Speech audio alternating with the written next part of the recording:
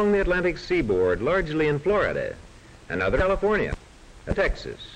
While winter holds the north in icy grasp, these fertile fields of the warm Rio Grande Valley yield a wide variety of fresh vegetables for consumers throughout the snowbound regions. At this time, tourists from the north may have an excellent opportunity to study the source of their winter vegetables. Today, for example, Mr. Andrews, a South Texas truck farmer, is visited by a man from Minnesota. Good morning. Howdy. I was just driving through South Texas and thought I'd like to see how you raise those winter vegetables we've been enjoying up in Minnesota this winter. Well, here they are. Make yourself at home. You know, you're doing us people up north a big favor by raising all these winter vegetables. Well, you're doing us a favor by buying our crop, so I reckon that makes us about even. Have you lived here long? Only about 10 years. I used to be an office man in Ohio, but I heard about what you might call this new frontier they were opening up down this way. The idea of getting in on a new development like this appealed to me. So I came down to South Texas to look it over. An agent of one of the development companies showed me some newly cleared land, and I could see that the soil in this section was rich, sandy loam. All it needed was irrigation to make it ideal for farming. And the nearby Rio Grande was able to supply an abundance of water that could be fed to the fields under full control. Well, the proposition looked good. I bought 30 acres. Right over there is the house we built after the family moved down. Now we're old-timers. We've seen Brownsville grow a good deal since we came. Our business district provides ample shopping facilities, and we've built modern schools that are attended by our own children and those of other farmers and the city people. Another of our important developments has been the building of a ship canal, linking us with the Gulf and making Brownsville a port of commerce, as well as a truck farming center. While you're here, I want you to be sure to see our package. It is February in the Rio Grande Valley, and this laborer on the Andrews farm is planting beans. In the same month, tomato seeds are planted. No hothouses are needed to start young plants, since the temperature is warm throughout the year. Sweet corn is being planted in these rows for roasting ears to reach northern markets while corn is still being planted there.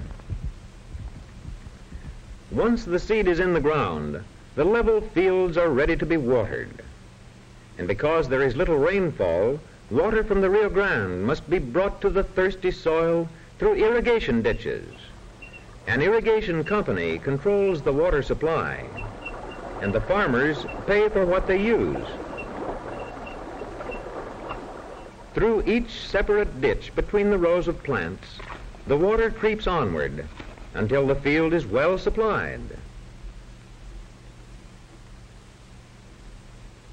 Laborers keep the ditches open.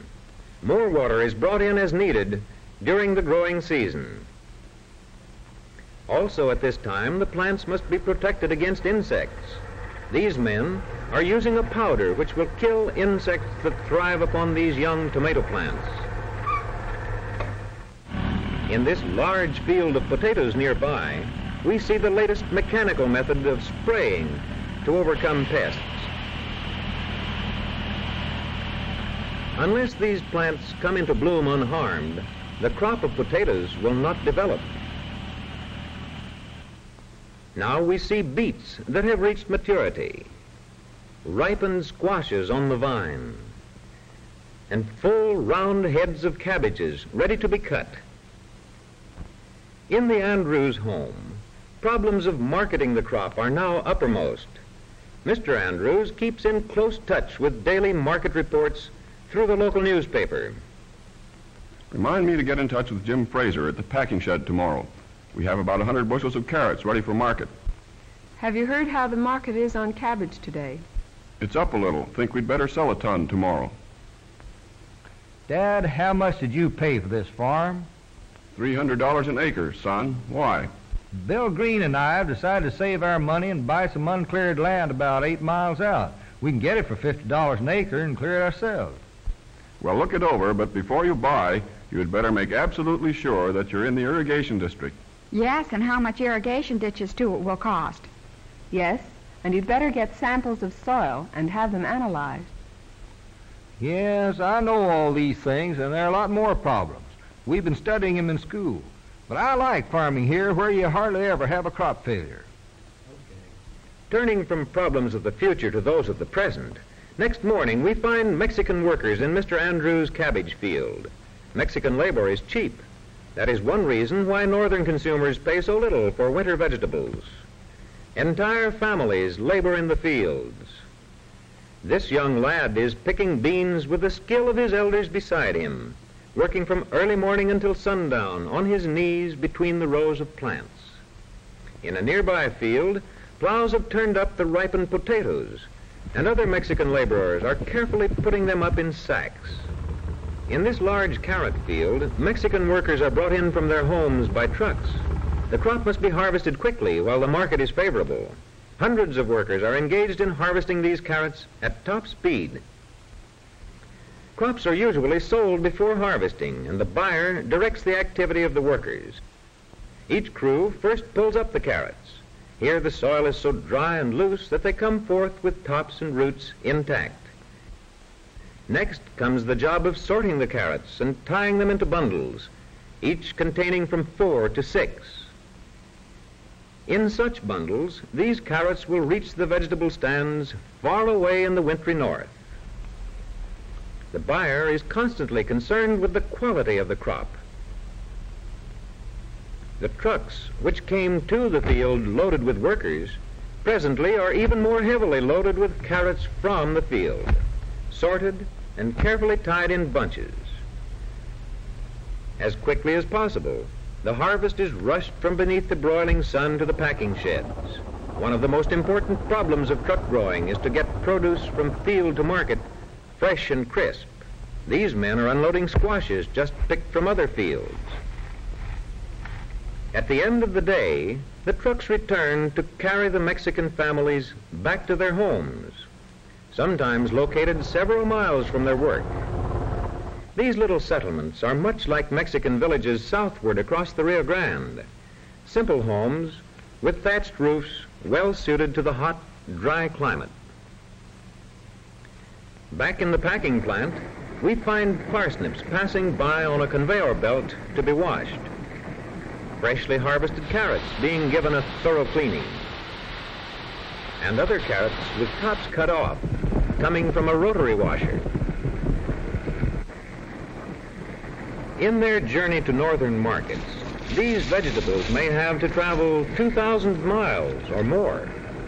Therefore, they are packed in the boxes between layers of chipped ice.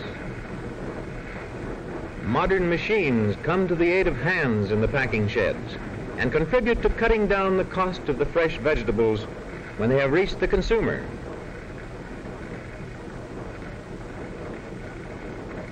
Boxes are supplied to the packers by way of overhead mechanical conveyors.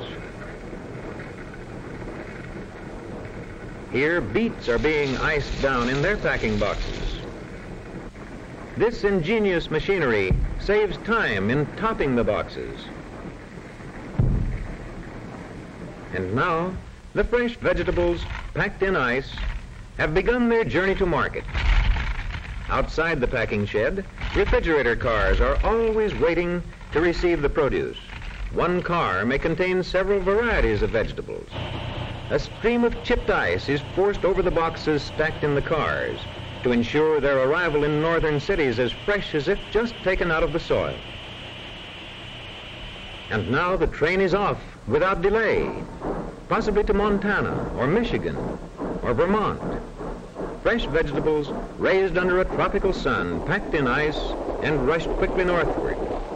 Soon, our loaded refrigerator cars are passing through snowbound regions and nearing their destination. And this is why the housewife in any northern community, passing through the deep snow that covers all the countryside, has only to drive a few blocks to the nearest market to find there, in midwinter, a delightful offering of fresh vegetables because of refrigeration, rapid transportation, and the winter work of the southern truck farmer.